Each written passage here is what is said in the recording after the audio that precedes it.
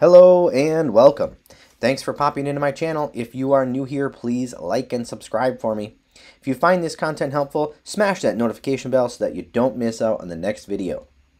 Comment below with anything that you need help with or topics you'd like me to cover, and check out my website, consultingninja.tech.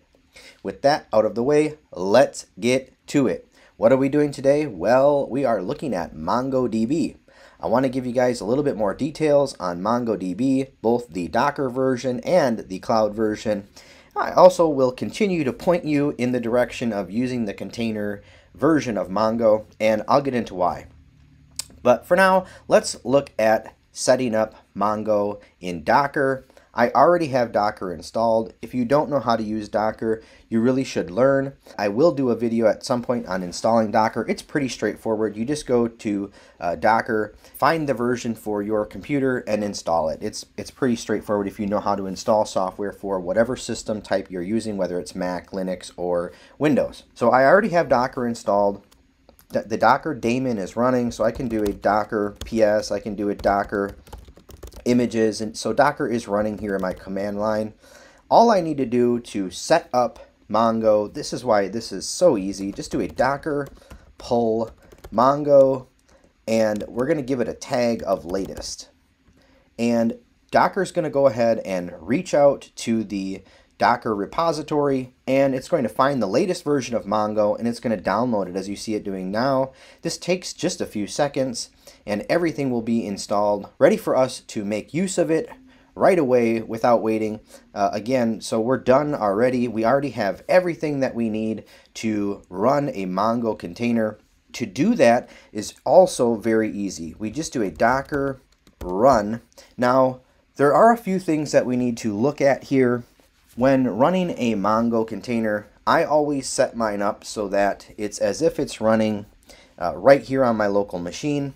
I want to also show you guys some of the other things that you should pay attention to if you're doing this in production. I've previously showed you that you can just do a Docker run -d, add the -p for port, and map the traditional 27017 to 27017. And then the name that you're giving this container. So this would be, whatever you want it to be called. So this would be user defined name, and then the name of the container that you want to run. For us, it would be Mongo latest that we just set up. We can do this. If I hit enter, you'll see I have another SHA, and I can do a Docker PS, and there the container is running. You'll see that it has that user-defined name for the name. The port is mapped just like I would like, from the default Mongo location to the default Mongo location inside. And that's the image that we pulled. So that's great. Some of the details that I left out here, if you wanted to set this up in production, I use this earthly.dev. This is a blog website, and I just feel like they do a better job explaining all of the different options here. I'll link again to this in the description of this video, but if you scroll down about halfway through, you'll see once we get to security, this is where they're really going to have all of the options that you're going to need. So previously, in a few lines up, they show you that if you want to keep your data persistent, you add this -v, and then just tell it where to store it on your local machine. That's really straightforward. And then the other part that I did not cover because it's not required to run a container, but if you needed to set this up for production, you probably would want to put a username and password, and this is how you do that. So you just add a few commands to what we already did. Let's go ahead and close this container down.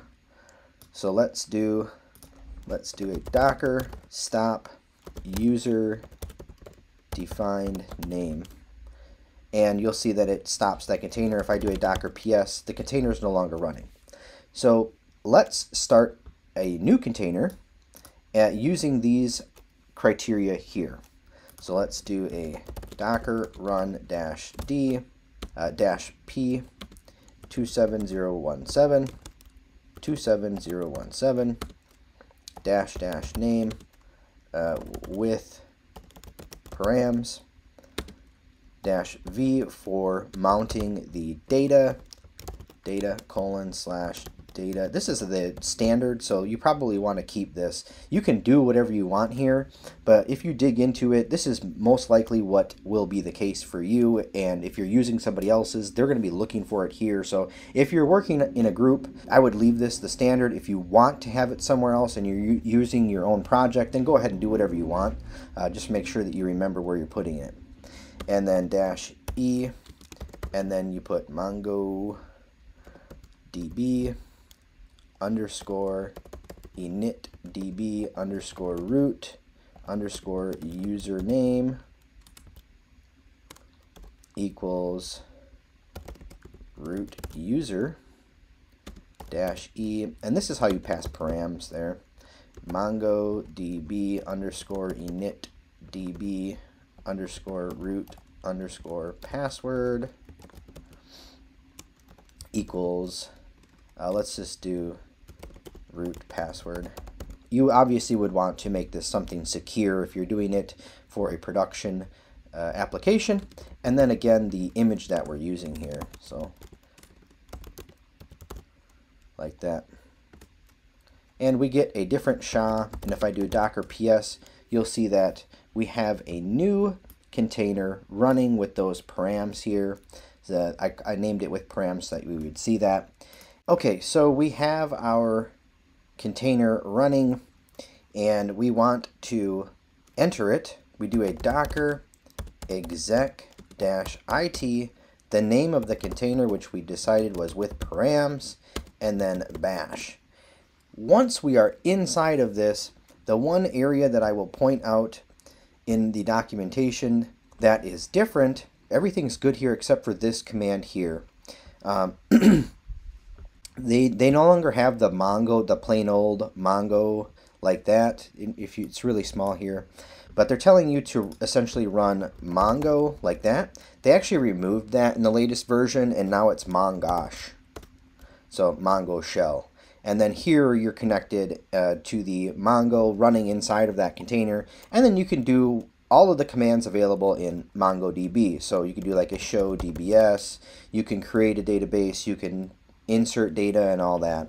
So that's how you do that. So I wanted to show you guys those items. Let's look at the cloud version now.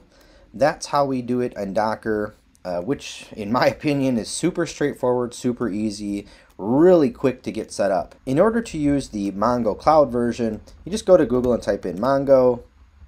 There's a whole bunch of links, ads, so you can use the ad link or the regular one, doesn't matter. You get in there and you're going to need to set up an account. It's the very first thing you have to do. You have to have an account.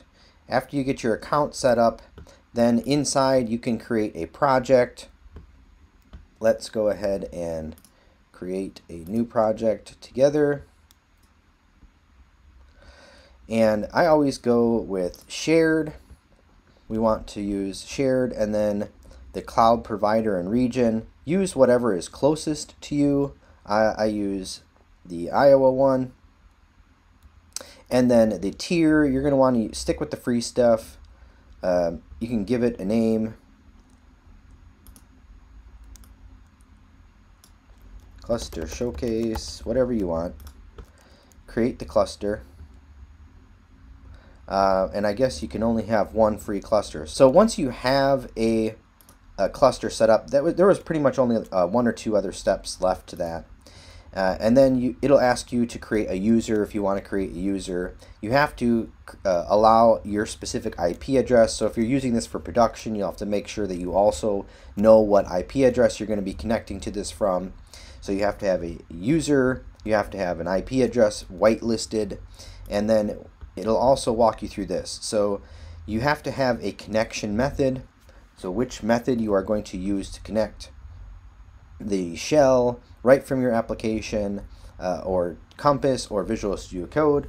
If you choose, say, your application, then you can also pick what language you're using and then what version, and then it'll give you the snippet to use. Now you'll notice that they do not put your password in here.